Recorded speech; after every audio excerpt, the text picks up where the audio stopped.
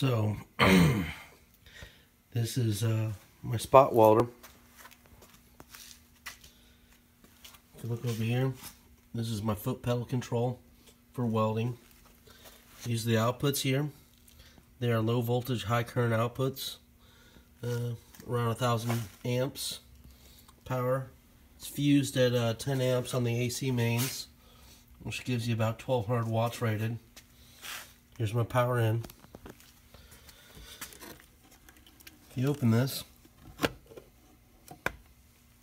what you'll see is a bamboo T-box that's been fiberglassed on the base. Inside of it is about a 3mm steel plate that's been glassed inside of it. This is a microwave transformer.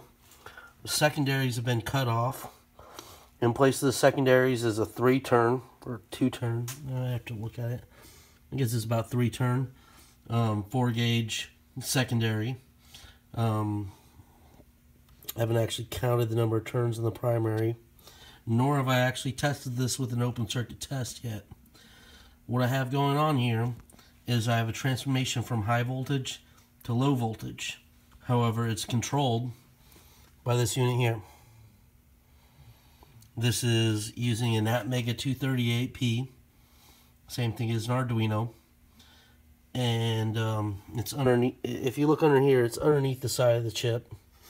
This right here, this knob is a digital knob.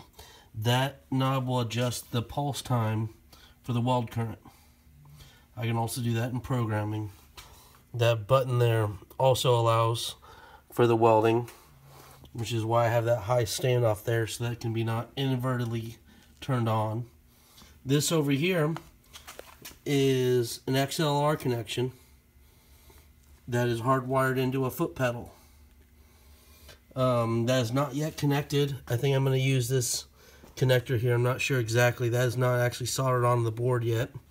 I'm not sure exactly how I'm going to hook that up yet. Maybe I'll go underneath. Maybe I'll go over top. But that is for remote control. I want to use hand-free welding. What this is here, what this will do is it's going to be made for welding zinc connections on top of batteries. I guess that's all I have for now. Enjoy.